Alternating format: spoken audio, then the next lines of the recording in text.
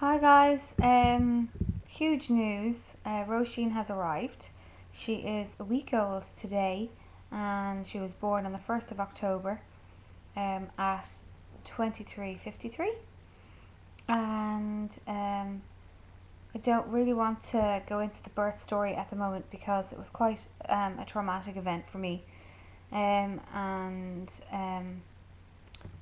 And just the summary really is the waters broke on Wednesday, which would have been exactly 37 weeks, and we had um, prostaglandin. Oh yeah, we went to the hospital to check that the baby was fine.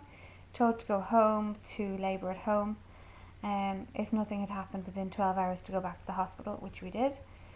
Then I was induced using the prostaglandin gel, and after 6 hours and painful contractions, they decided there was no progress. So 6 hours again of prostaglandin gel, second lot of prostaglandin, and then more contractions and more sleepless nights, and then we were then brought to the delivery suite to have an epidural and an oxytocin drip, and I was on that for 8 hours and progressed to 2 centimeters at 2 hours after being on the oxytocin. Progressed to 4 centimeters after 4 hours, and then after 8 hours, still 4 centimeters. So it ended in an emergency C-section. And then 3 days recovery in the hospital didn't exactly go very well. So, because just lack of sleep. It wasn't down to Róisín, it was just down to the ward I was in and the lack of care really. Don't want to go into it because it upsets me, and I started to get panic attacks now about it. So I have a little bit of anxiety about it now, so I'm just trying to manage that. Um, Good sides, Róisín's perfect, feeding really well. Took to breastfeeding very well, we both did. Um, Very bizarre feeling when your boobs are very full. Not don't really enjoy that part of the breastfeeding, but the actual feeding itself is much easier with the use of nipple shields. I've only discovered them today. Um, she's beautiful. She sleeps. She only cries when her nappy's wet when she's hungry. We're at the moment just waking her every 2 to 3 hours because that's what we've been told to do. Um, so I'm just generally quite knackered. Quite amazed at the support that I've been given by all my friends and my family. Um, really good news for my partner. He was offered a huge, very well paid job today, so that was massive, big relief. Um,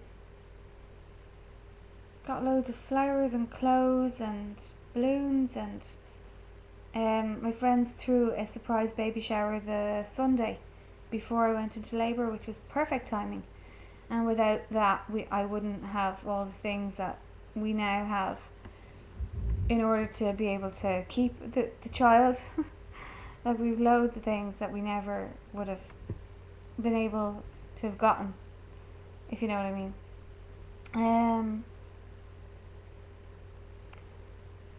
That's pretty much all I really want to talk about now, but all is good. I am still quite shocked, still quite shell shocked from it all.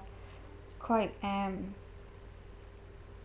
quite a difficult delivery and experience and stuff. So I might be able to go into it later, but at the moment I'm kind of looking into seeking postnatal counselling and stuff like that to help me get my head around it. And my partner has been absolutely amazing throughout all of it, and he's been through enough himself as well, and he's just amazing, and we're much closer than we've ever been, and it's all wonderful and beautiful, and I'm finding it very hard to come across excited and delighted, but I am. Um, Good luck with all you guys with your pregnancies, and I'm following you guys on YouTube, and hopefully I will be updating you soon with my little hints and tips like you guys all seem to do. So yay, she's here. Róisín May.